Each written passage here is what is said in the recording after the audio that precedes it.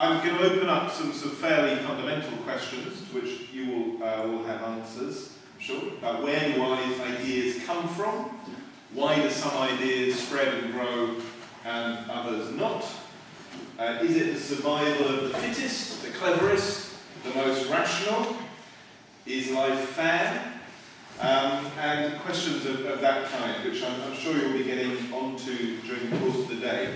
It's probably very unwise for me to come to Cambridge packed with very clever people to say anything about thinking, but at least I may provoke you.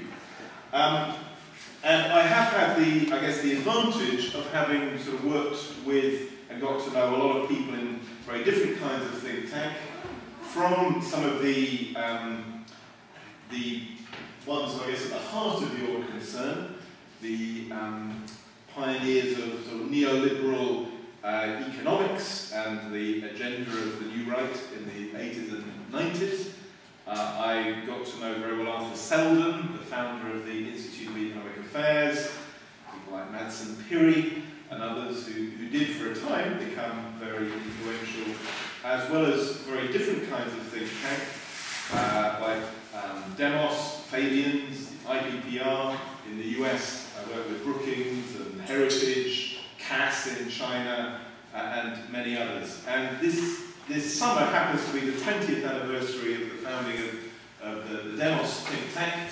And in the next few weeks, it's quite an interesting set of publications and events trying to reflect on what did and didn't happen in the 20 years of its life. I'll say a little bit about think tanks within governments.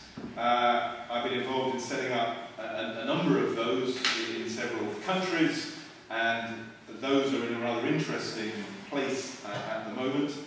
And I'll also say a little bit about very different kinds of do-tank. So the place I was most recently working at the Young Foundation did some thinking, but much more thinking embodied in practice. We used to say, in a way, you had a choice of either producing an idea in the form of a book or a pamphlet or a new organisation. And we focused on the latter there, and I'll give one or two examples of that.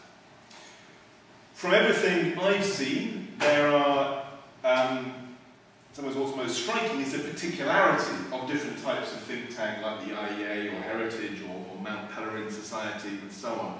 But I'm going to try and suggest some broader patterns, and these are patterns which are answers to the meta question of how does a society think, how does a polity think, how does a government think. Governments like to think of themselves as the head of society, the brain, sort of cognitive helmsman, and yet of course they can be very, very stupid. And a lot of the analysis of government shows how poor they can be at many of the basic elements of thought, of accurate observation, analysis, attention, memory, creativity, and so on. And one of the things I'm just starting last year or two at Nesta is actually a research program on collective intelligence tools. What can we know about the organisation of these different aspects of intelligence, from, say, observation and measurement through to memory. One of my disappointments in most of my dealings with governments is they actually have no memory. It's very rare to find in a meeting anyone who even knew what the equivalent meeting was discussing 5 years ago, let alone 20 years ago. And they're even poorer at creativity. So this question of the sort of modes of thought in a meta sense, I think is a fascinating one of our era, and obviously critical for any university to ask itself how well situated or placed are its methods for the work of thinking and collective thought, and again, observation, analysis, creativity, memory, and so on. And I guess the challenge for all of you as well is, what disciplines do you bring to bear to understand that? How much is it history? How much is it the economics of knowledge and so on? In a way, we actually lack adequate basic disciplines, I think, for understanding knowledge. But that's perhaps a topic for another day. What I'm going to suggest is a very crude sort of theoretical framework, at least to kick us off, drawing indirectly from the work of Henry Plotkin. I'm not sure how many of you are familiar with his work, but he, 20 or so years ago, produced a book which has probably been more influential outside the UK than within it, on the evolution of knowledge, and essentially applying sort of Darwinian framework to understanding how different types of knowledge evolve. And like any Darwinian framework, in some ways it's very, very simple. It sees the evolution of knowledge as containing three main elements. The first, as in nature, is mutation, the generation of new elements, new forms, new ideas. The second is selection, the methods of selecting which of those then are, in a sense, taken on, embodied in maybe political programs or government policies and so on. And then thirdly, a question of spread and replication. What are the systems whereby some ideas, like the ones you're talking about, spread in some places, but much of the, so the focus of your event, I assume, will also be on why those ideas didn't spread at all in some other places.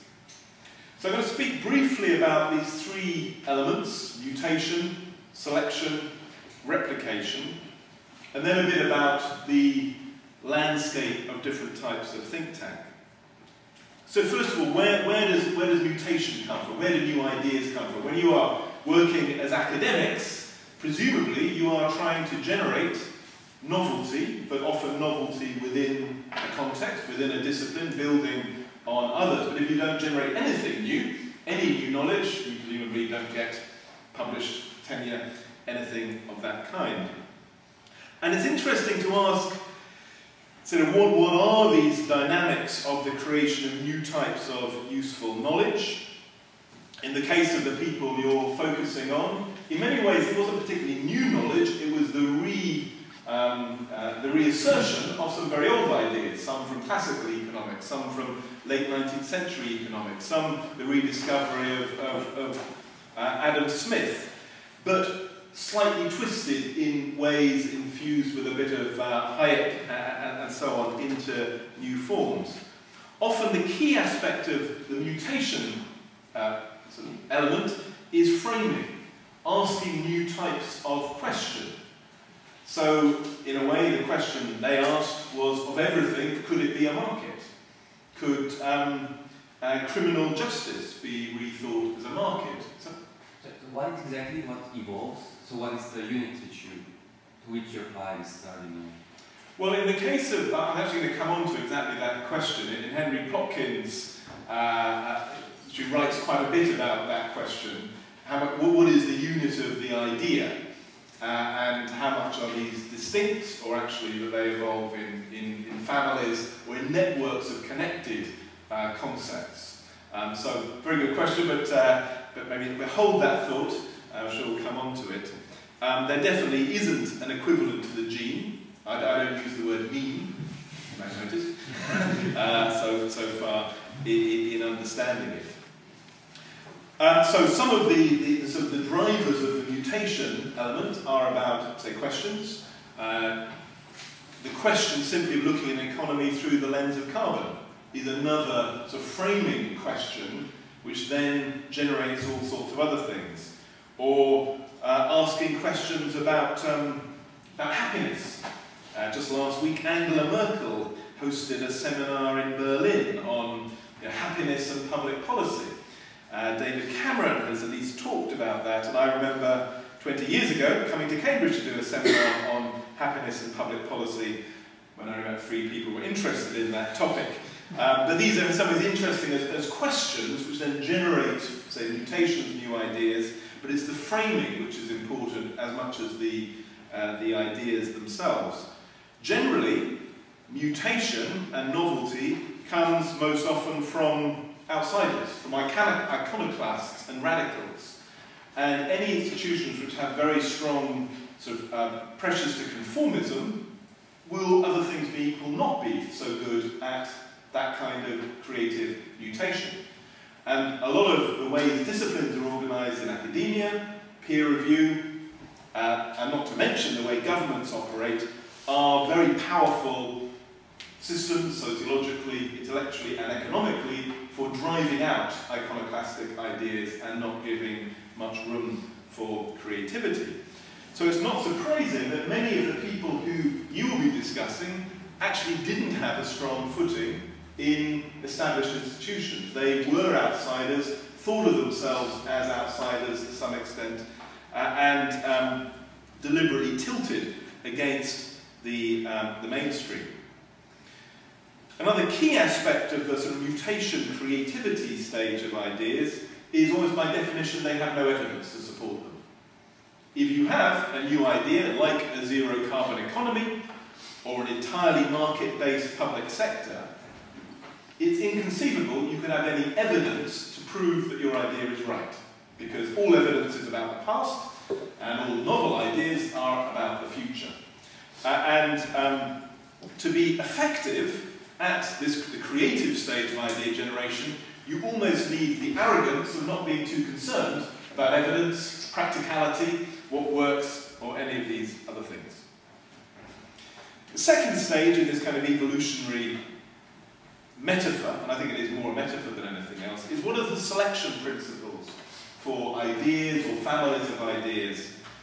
What principles determine which ones spread or not? Now again, I'm sure you will have many answers to that. They include political convenience, coherence, appealingness. Much of the selection space for the ideas of the economic neoliberals of the late 20th century was created from the failure of the alternatives and their loss of confidence and their loss of credibility through the 70s and 80s. There is also, though, a role at this second stage for evidence, for some reasoning about a reason. And there's a whole set of think tanks which sit much more in the second stage, the selection stage, than in the first stage. And most of the really big orthodox think tanks like the Brookings, Chatham House and so on, are not places you would expect to find new ideas. They are not by their nature very creative, but they're very good at sifting what others have done, making judgments about efficacy, making judgments about what works, and so on. And actually the consultancies play a big role in that space as well. Again, you would never expect a management consultancy to come up with a new idea. I've yet to see that happen, but they're very good at sifting other people's ideas and sometimes stealing them as well, and packaging them in usable formats for customers. I think there's a critical role in the influence of the IEAs and Mount Pelerin and so on, was that there were a set of then sort of translation intermediary bodies who spread their ideas into practice. And around the world today, the big management consultancies are still marketing ideas from 30 or 40 years ago, which come directly from this group, as to some extent the bodies like the IMF and World Bank. And then the replication and spread, in a sense, follows from that, from the selection, the determination of what actually works, at least works in this narrow sense of full political factions or leaderships, and then helps ideas spread. And they may be very distinct ideas, so like e-petitions, which are spreading rapidly across parliaments, conditional welfare, like the Bolsa Familiar, which has gone from Brazil, Mexico, New York, and other places, sometimes spread in quite isolated ways, but sometimes as clusters of related ideas. And you're more concerned here with the clustering. And again, there's another set of think tanks who see their role primarily in that replication adoption sense. So the OECD, which has a large number of very skilled teams, again, it does not see its job as being to generate ideas, but is rather to spread best practice in everything from labour market policies to educational reform, to use data, use influence, use its convening power to encourage the spread of new ideas which have been selected and proven to have some kind of merit. And crudely speaking, you could say, if this schema makes any sense at all, of sort of mutation, selection, replication, the mutation stage is essentially heterodox, maverick, non-evidence-based. The second and third are a bit more like normal science, with a more incremental evolution of knowledge and prescription more informed by practice. Now, in terms of the place of economic reason in all of this, what's very striking about the influence of the economically based think tanks from the 60s onwards was, first of all, how little success they had in moving from the mutation to the selection stage. They were outsiders, they were largely ignored, they didn't have influence, politicians weren't interested in them until a sudden shift in the late 1970s. But equally clear is that their model of reason was a particular kind of reason, essentially deductive reason, theoretical reason from first principles, as opposed to empirical reason, or reason based on observation. And this was a particular sort of mode of operation which was shared in common with much of economics, but is by no means the only way of doing reason. I mean, an alternative method of doing economics is to start with observation. And some would argue that 21st century economics needs to be much more empirical, much more evidence-based, much more experimental, much more based on observation, rather than axiomatic principles from which new ideas and new policies are deduced. Some of you will have, I'm sure, read Deirdre McCloskey's work on rhetoric in economics, which I found very convincing in showing how many economic ideas spread not because of evidence or indeed rational argument, but the quality of the narrative structure, the stories they told. And I think a lot of the influence of the economic think tanks' ideas was actually their ability to cast quite complex ideas in very common sense narrative forms, whether about balanced budgets or and debt, or about opening up markets. And they actually outplayed their competitors, arguably more at the level of narrative simplicity and rhetoric than they did in terms of other kinds of reason. And Albert Hirschman's work on the rhetoric of reaction shows this very, very clearly. And he showed how many of the ideas which influenced the neoliberals and so Reaganites and Thatcherites in the 80s fitted into this threefold sort of schema: futility, jeopardy, and perversity. And almost every single idea was framed into one of those narratives. So the futility one being to show how the policies of the other side, whether Keynesian economics or Lyndon Johnson's Great Society, were futile. They tried to stop poverty, but they simply didn't work. Or jeopardy, that they, in their nature, they jeopardized something else which was valuable, often liberty. And perversity, that in trying to perhaps create economic growth through nationalized industries, or as I say, solve poverty, they actually had perverse consequences which were the precise opposite of what they intended. And so I think in the frame of analysis of economic reason, one actually has to analyse in some detail the narrative structures and why particular ones worked and spread and captured people's attention and other ones didn't. So what does this imply for the think tank landscape? Well, compared to 20 or 30 years ago, there are undoubtedly a lot more think tanks, certainly in this country, in the US, to some extent in most other OECD countries, though we're nothing like the same scale as, well, the US is the outlier. In some countries they have funding models really linked to academia and universities. In others, including this country, it's a much more varied funding base, some philanthropic, some business, corporate sponsorship, some indirectly government. In Germany, the great think tanks long had essentially guaranteed funding through the parties in Parliament, Friedrich Stiftung, Konrad Adenauer Stiftung, and so on. And their role is, in some ways, to do some of the things I just described, to generate ideas, to help polities think, to help select ideas which may come from other sources, including academia, but by no means exclusively academia. And they've grown in part because of perception that the other institutions which might be doing thinking for polities don't work very well. Political parties, at one point, had very large research departments. In the 1940s, Britain's Labour Research Department was a real centre of creative thought. In the 1970s, the British Conservative Party Research Department, then run by Chris Patten, was again full of clever people coming up with thoughts.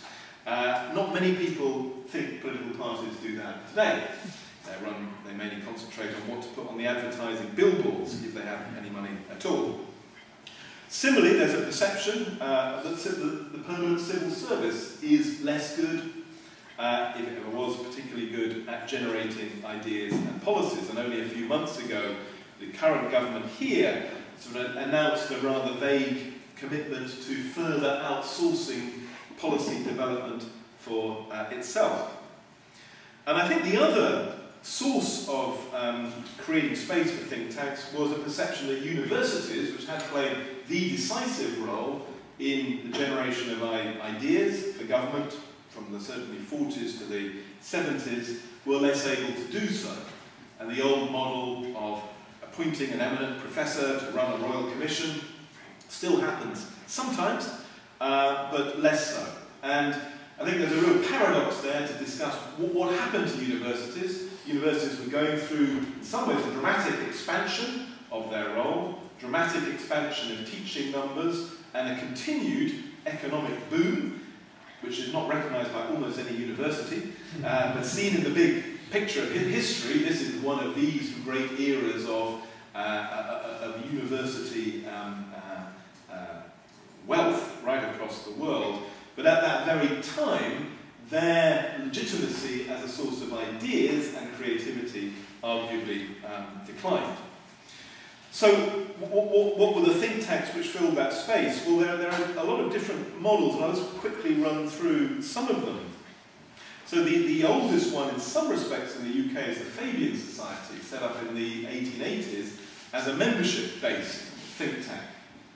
And one of the interesting questions is why that model has not actually spread and been replicated.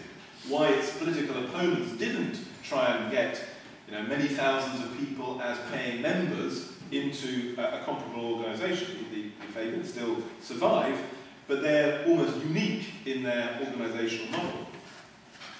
A second example, only a few decades later, was the creation of LSE.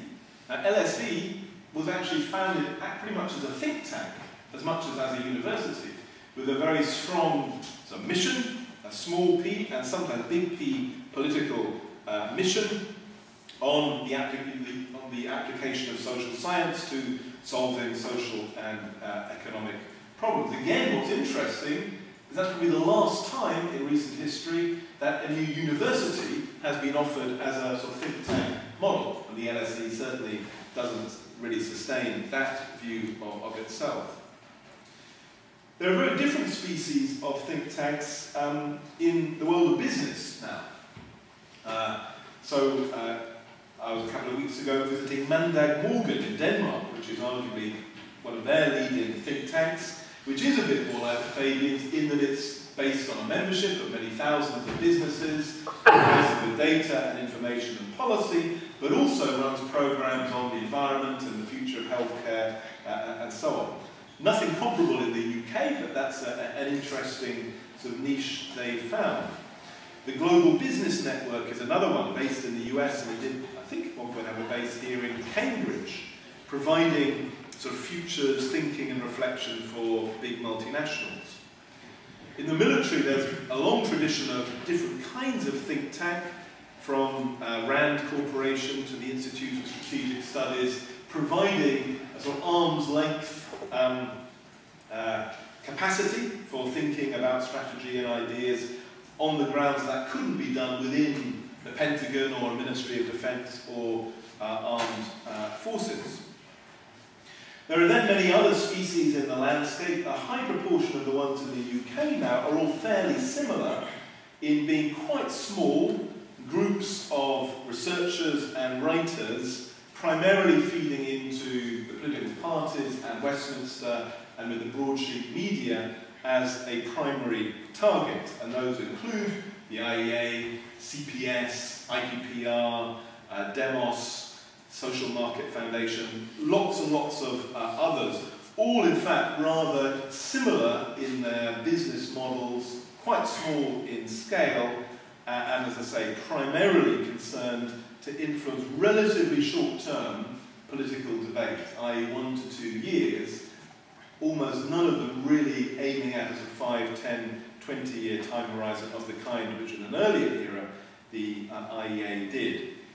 And what they have to do that job well is a bridging role between ideas, analysis and action, which you can, I think, slightly caricature as sort of arbitraging, taking an idea which could be from another country, or could be from a brilliant research paper by an academic, and making it digestible to busy policy analysts, politicians, and so on.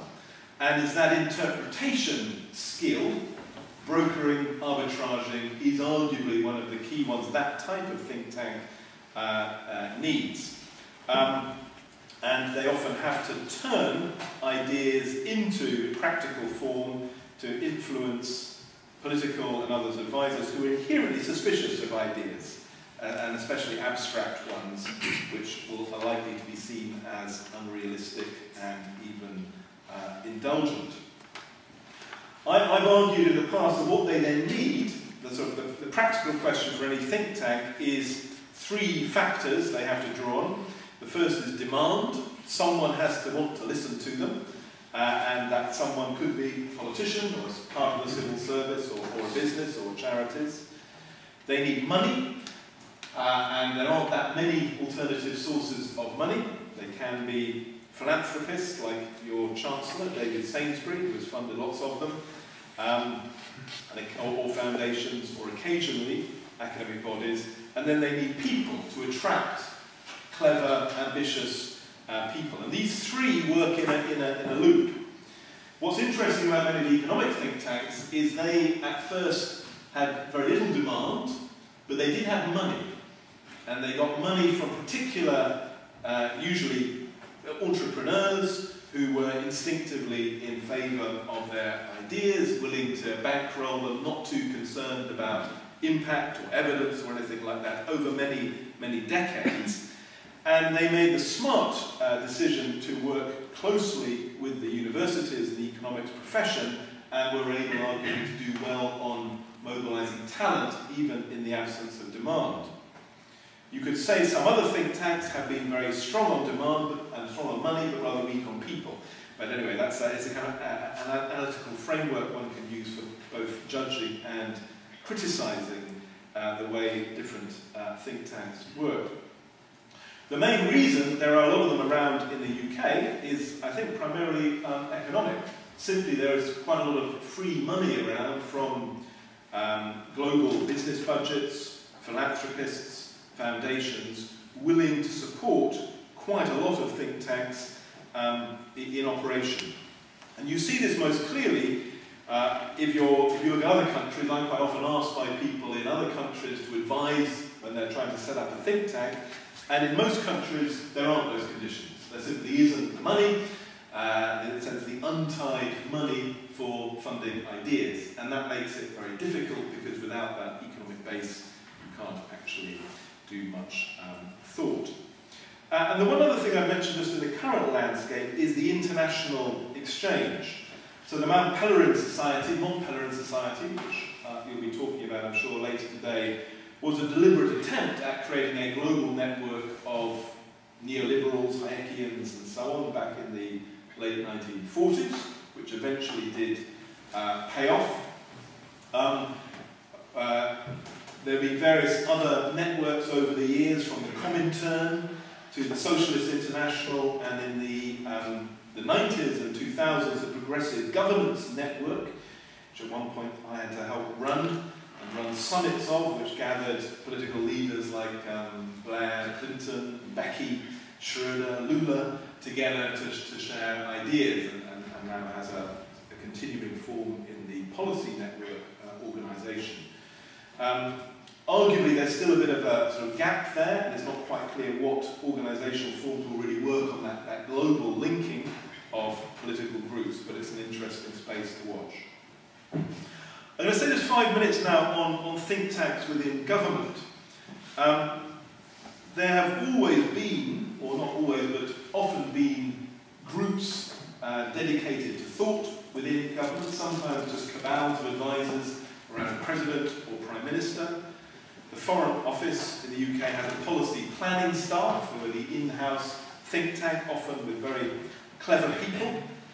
In the 1970s, Ted Heath set up the Central Policy Review Staff in the Cabinet Office, which was called the think tank, to generate ideas. And one of my jobs when I came into government here in the UK was to think what had been learned from those different experiences, and to see if we could generate models which combined the best of what they did, but also avoided some of their pitfalls.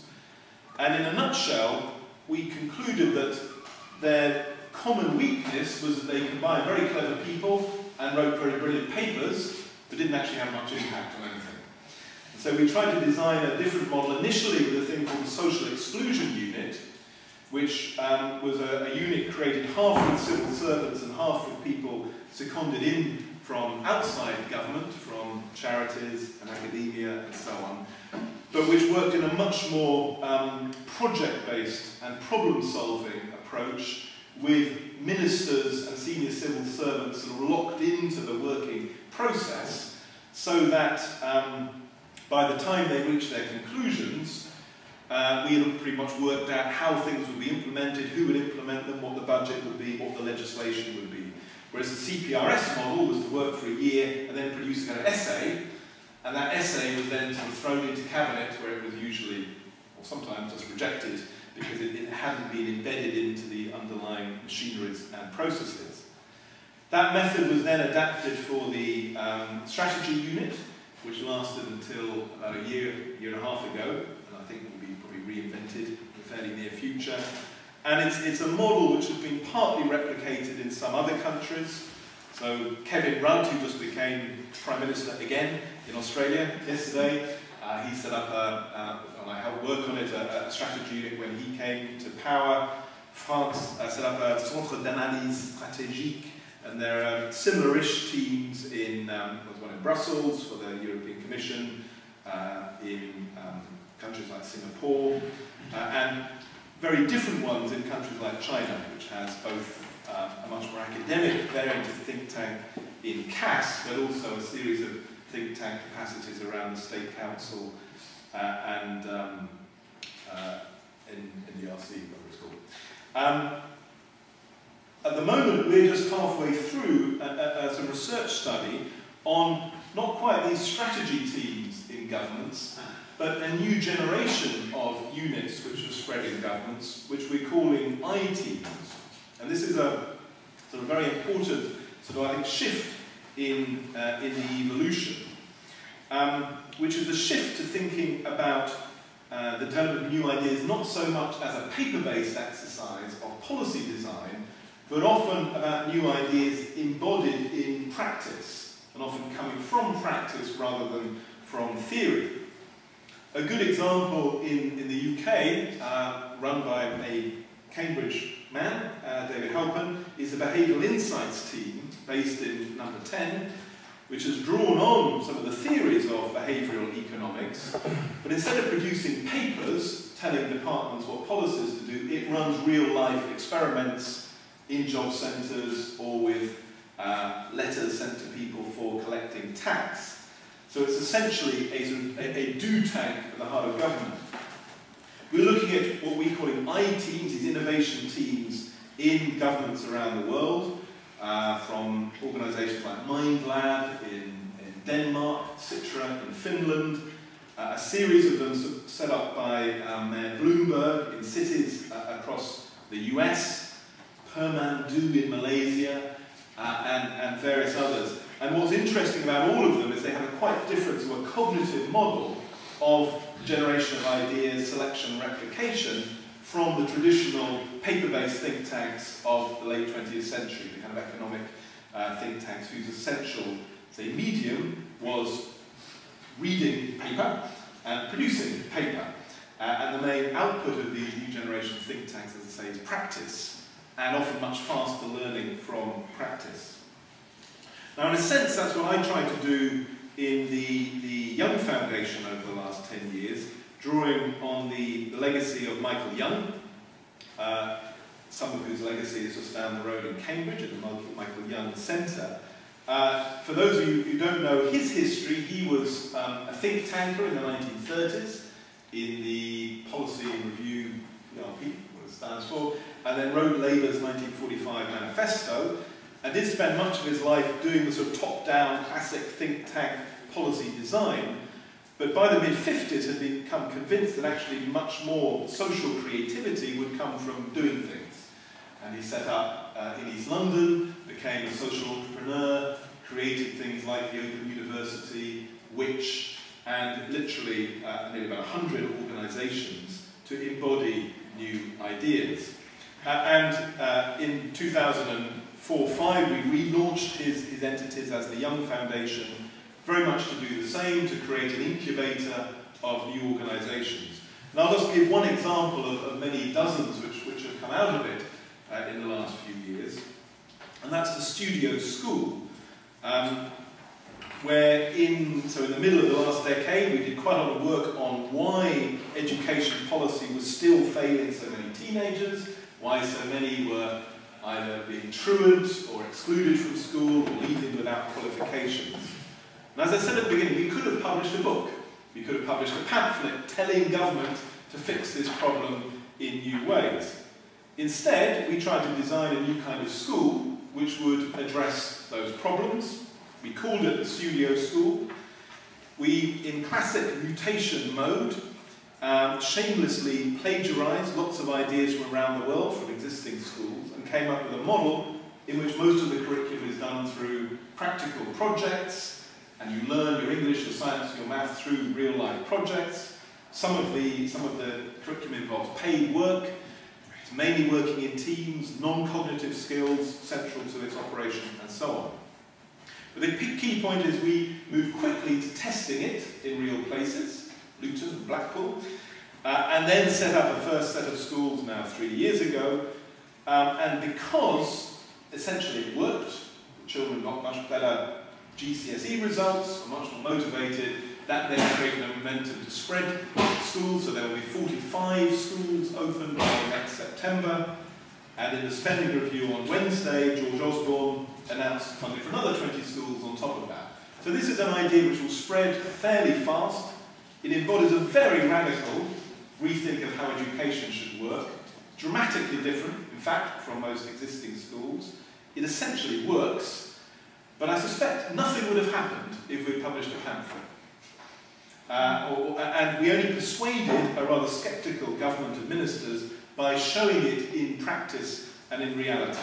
So that's the other model of sort of do tank, of thinking embedded in practice. I was going to make 2 or 3 sort of final points, and then let's open up for discussion. The reason we've been working on these I-teams and these new methods of generating ideas and involving users in service design and so on around the world is partly to improve the mutation part of what I was describing. So the creativity to come up with new methods of healthcare or welfare or education. But I'm as concerned with the selection stage that in principle is not particularly healthy for any society if ideas are mainly selected by their narrative structure rather than by whether they actually work. So over the last year or so at Nesta, we've created a thing called the Alliance for Useful Evidence, which tried to bring together the people working on the generation of evidence in all these fields, from education to childcare to welfare, and the users of evidence in national government, local government, the professions. There's now well over 1,000 people and organisations in it. The website is worth looking at. We run events all over the country, bringing together these different groups to talk about what counts as evidence, how to use data, how to evaluate, how to use randomised tools, etc. We advocated to government that they should create a series of centres to act as intermediaries on evidence, and in February the government announced 6 What Works centres to become brokers of evidence. In some ways a very unwise thing for them to do, because almost inevitably these centres will say some of their most cherished policies don't work, and these will be independent, so they can't stop them. And we've started launching new evidence tools. So just over a week ago we launched a thing called Randomise Me with Ben Goldacre, which is a do-it-yourself tool for randomised controlled trials to bring down the cost of those. But mainly, in fact, just to raise awareness of how do you generate evidence? How do you find if something works or not? And as I said earlier, one of my complaints about the think tank tradition you're focusing on today is it was surprisingly uninterested in evidence. It was essentially a theoretical deductive approach to the world. And one of my jobs in government at one point was reviewing the private finance initiative history, PPPs, which had spread all over the world, had made huge sums of money for many institutions, but what was really striking is it had been introduced with no design to allow any evidence to be gathered on whether it worked or not. And when we then did do a review of whether most of the PFIs made economic sense, whether they worked in terms of economic reason, it was pretty clear majority didn't. Majority had been bad value for money. I was then phoned by the then Deputy Prime Minister and the Chancellor demanding that any of this analysis be suppressed and not reach the public because it was too threatening. Can I quote you on that? You certainly can, yeah. It did, fortunately, they did then change the policies and they became a bit more sensible. But the key point here was a set of ideas were introduced on a large scale with no evidence, no evaluation, no scrutiny to disproof, to verification. And the same was true of most of the policies which came out of the neoliberal think tanks. And I think the generation of tougher scrutiny of evidence, more open evidence, is a crucial part of, as it were, social cognition, helping a polity to think. It has to go alongside much more creativity, because if you only have evidence and you don't have creativity and mutation, you end up with stagnation. But if you can intend to do both, you get a more optimal result. Just 2 final points. One is about the thesis, which is actually written in the introductory paragraph for today. A thesis which said the role of intellectuals as individuals may have declined relative to think tanks. I'm actually rather sceptical about that as an account of what has happened. And indeed, if anything, I think one could argue that we're in a period when the individual intellectual is becoming more powerful relative to institutions, and those institutions may be universities or departments or think tanks. You can see that in many of the fields which are having most influence on policy at the moment. So I mentioned behavioural economics, pioneered by people like Danny Kahneman, subject to a Demos collection in 1996, I should say, and now part of as a government unit in the Behavioural Insights team. But that's a field which has been driven much more by individual intellectuals like Kahneman, Cass Sunstein and others, Richard Thaler, than it has by think tanks. Look at the continued visibility of the big intellectuals like Manuel Castells or Roberto Ungar, but also more recent ones like David Graeber, whose work has influenced the Occupy movement and whose work on debt I think is one of the most interesting intellectual contributions of recent years. In the age of social media and the internet, individuals can quickly get very, very large followings, wholly separate from any intermediate institutions, whether universities or think tanks. It seems highly likely that will become even more the case, that you will find some thinkers with followings of hundreds of thousands or many millions, really, but not dependent on any institutional home. This is true also in China, where on Weibo you see particular thinkers with many millions of followers.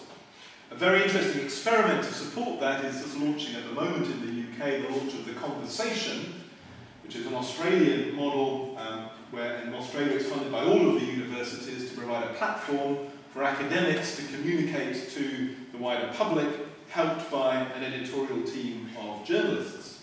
And what's been striking in Australia in the just since 18 months it's been going is individual academics, often in quite junior positions, through The Conversation, getting followings of hundreds of thousands of people and becoming, in some ways, public intellectuals much faster than would have been the case a generation or two ago. So I would slightly question the thesis. A final point is really a question of, so where does all this go next?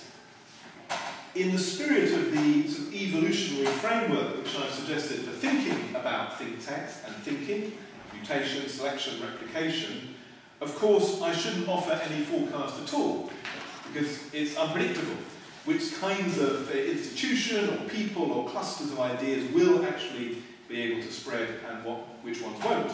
In a competitive landscape which pits different kinds of think tanks against different universities, against consultancies, and against lone intellectuals with massive social media followings.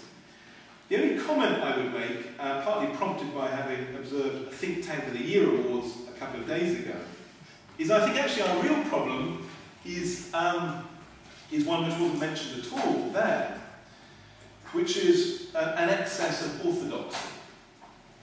I published a book a few months ago for Princeton University Press, part of which looks at the ways in which past economic crises have generated new solutions. And certainly after 1929, what was very striking is how for quite a few years, most governments around the world essentially tried orthodox solutions, and it was only when the orthodox solutions had been tried again and again and failed that then a lot of space grew up intellectually, politically, and in other respects for new ideas. I think we are still in the phase like the early 30s, not the late 30s in that respect, where the orthodox solutions are being tried ever more intensively and with not much effect. And partly because of the funding models of many of the current think tanks, they have a bias towards orthodoxies of different kinds, and at exactly the time when we need much more radical, iconoclastic thinking. And the longer the crisis goes on, the more we will need that kind of truly creative and challenging thinking, and at the moment that's where the most visible deficit is. So, I haven't gone on too long, but I hope that's at least a few thoughts on thinking, for you all to violently disagree with.